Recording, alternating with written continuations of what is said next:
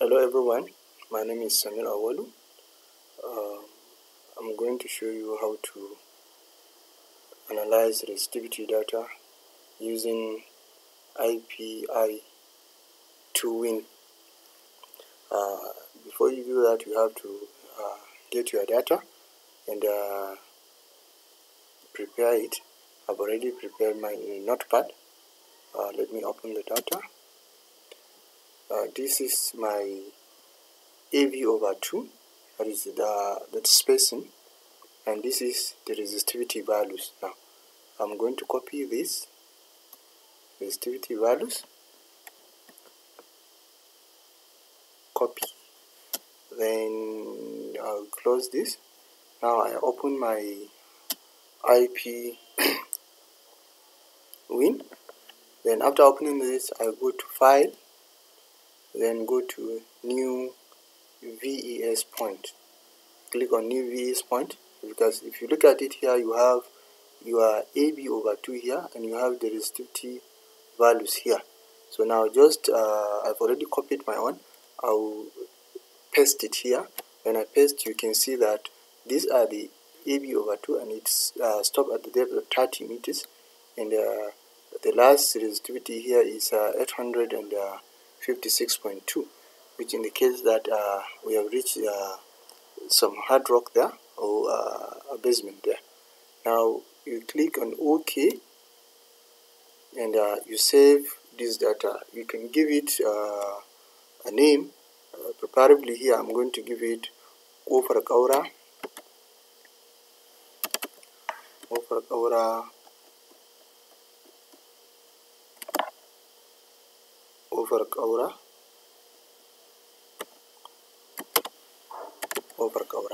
Now after this, I save the data.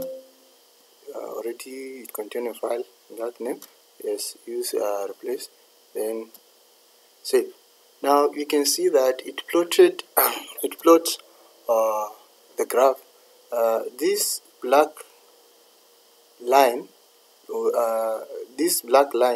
you are seeing is your observed data, while this blue line is the inverted data, or is the resistivity data. This black line is the distance, and this blue line is the resistivity data. Now you place on OK, and you have this black line is the observed data that matches the line spacing and also the resistivity, while this red line you are seeing is the inverted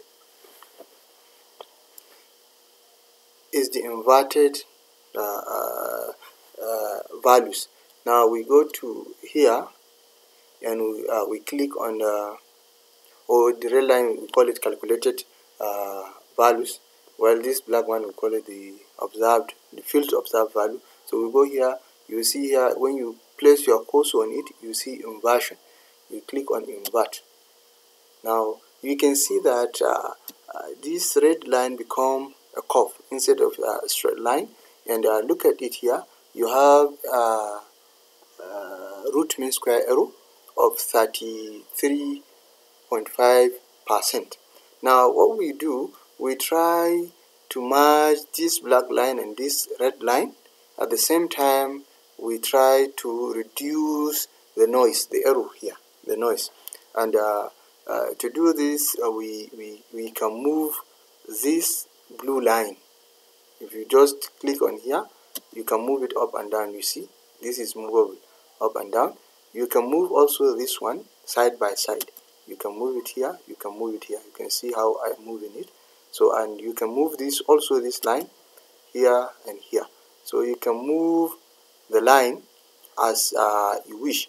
So now looking at this now, I'm going to try to make a smooth curve, this red line, so that it merge with this black one. Now the first thing to do now is to maybe break a layer. Let me click on this line. When you click on this line, you can see that it highlighted the first layer there, which is 39 with resistivity of 39.8. So you go to here, you see split the layer. You click on split layer, then you come here, you drag down. See, when I drag down, you see this is showing, this is moving the red line, and at the same time the arrow is moving. You can look at it. Look at this. You can see that the arrow is still moving. Yes. Now we can also move this sideways a bit. Also move this sideways a bit, and we can also move this downward a bit. So do it's instead of reducing it, increase. So we can move this down. So we can move this here.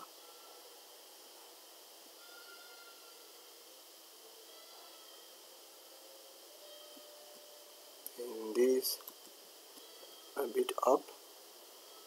This a bit this way. Still this one, I can still break this layer and see if I can get something here. Now let's break this. Move this a bit up here, and move this down here. Then this one, move it up, and this move it sideways.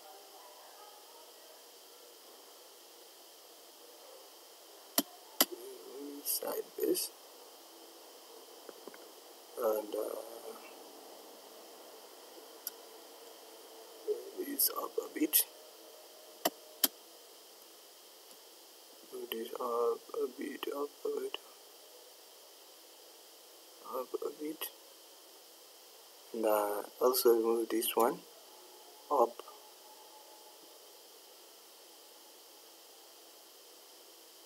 up, and move this a bit inside.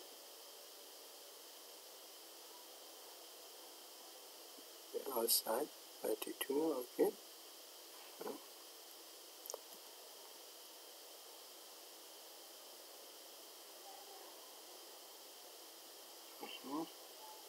Now you can see I am trying to smooth this.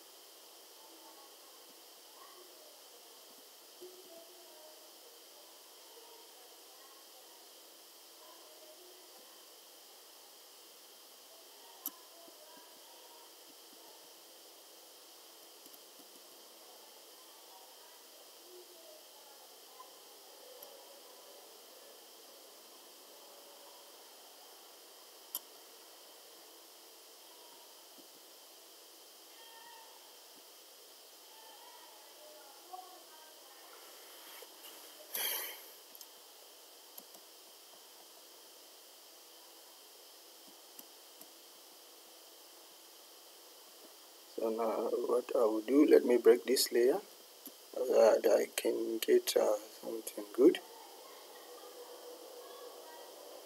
Yes.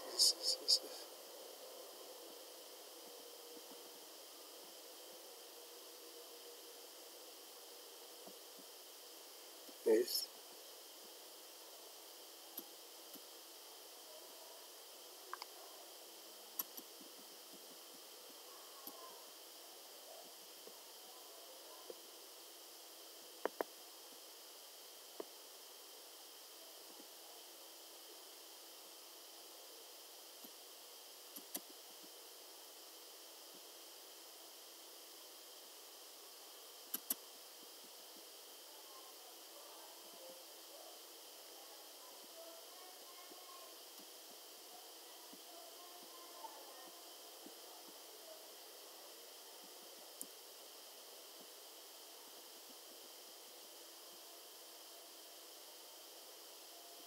So I think this from here we can no longer reduce the arrow.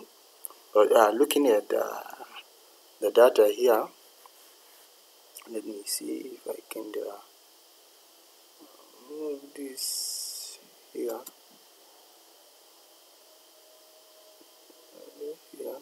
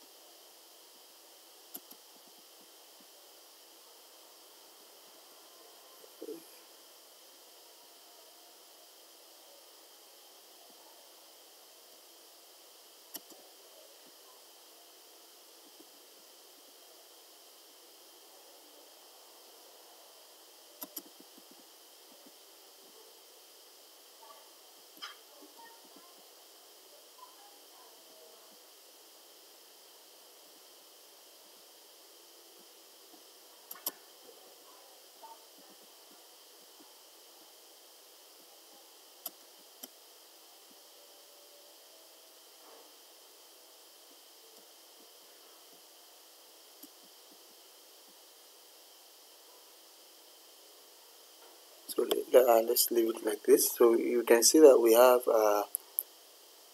5 layers here. This line, the first row is the serial number, that is the number of layers we are having, and this row represent the resistivity, and also this represents the thickness of each layer, while these represent the depth of these 4 first layer.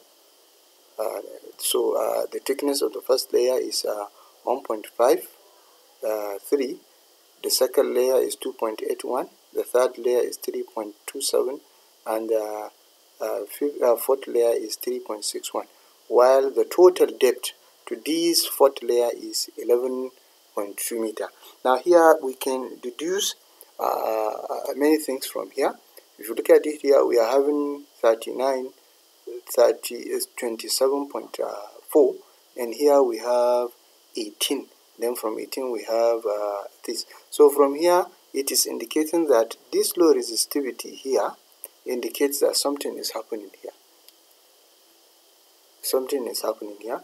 Though this resistivity here can also contain weathered basement or fractured, which can contain water and salt due to its porosity.